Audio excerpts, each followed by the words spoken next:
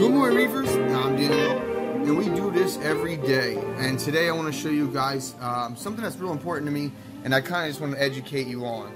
And a lot of beginners who rush into the hobby, I just wanted to warn you too, and the experts.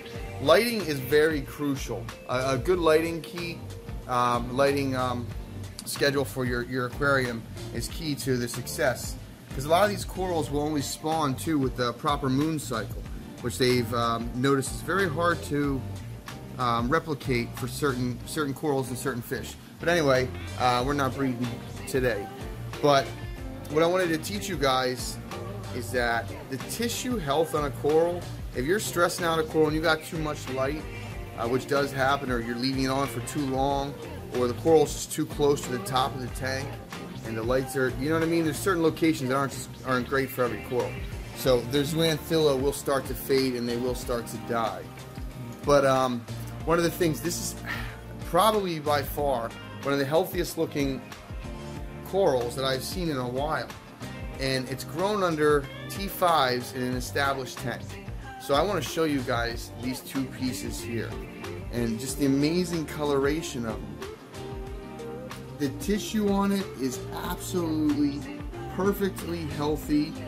You can just see how radiant the color of the Zooxanthellae is. These corals are popping in my tank. Now, they were grown in, like I said, a very well established tank with T5s, which is great lighting, very easy on the corals, but they technically don't look like this. You know, they're under my blue LEDs right now, so they're looking pretty incredible. But they don't always look like this. So what I'm thinking is, you're better off having a T5 set up on your aquarium and then just getting some sick LEDs. I mean, I know it's expensive, but get some extra sick LEDs just to make it pop when you look at your tank. I mean, how often are you sitting in front of your tank? Most people are probably at work and their tank's home all day, but you should have like T5s on during the day, and then when you get home, switch to your LEDs. But the success and the health of these corals, I mean, wow. This red planet is so perfect for me, as I would say, because the lighting hasn't burned it out and it hasn't changed the color. It's not too light and it's not too dim. So what happens if you have a red planet and it's getting too much light, it's gonna turn pinkish, whitish, red. It's gonna lose a lot of the green. But if you have lower lighting, that whole red planet could turn almost green. It could lose all of its red completely. So that's a great way to judge, you know, the position of your corals too, especially the red planet. You know, put one of those in 3 different spots in your tank just to monitor your lighting. You know, not to mention Millie, it's got great polyps that move around. The red planet's by far one of my most favorite acros. I mean, it's a long time favorite. So, and then this is tricolor.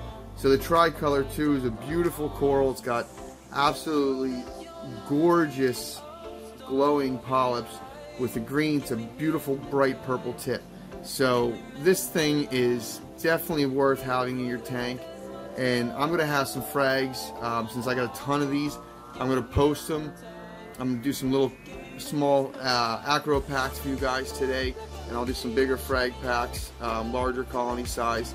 Just depends on what you want, but I'll post them for you. So I appreciate your feedback. Let me know what you think about this. Sorry if I was rambling on. I just start looking at this coral and I forget what I'm doing. It is absolutely gorgeous, and like I said, T5s all day and then LEDs when you get home from work at night. That's the way to go. But I want to hear more from you guys. See what you have for your tanks.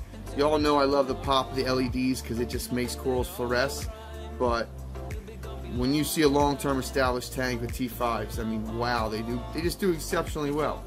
So there you guys go. As always, thanks for watching and happy reefing. Until next time.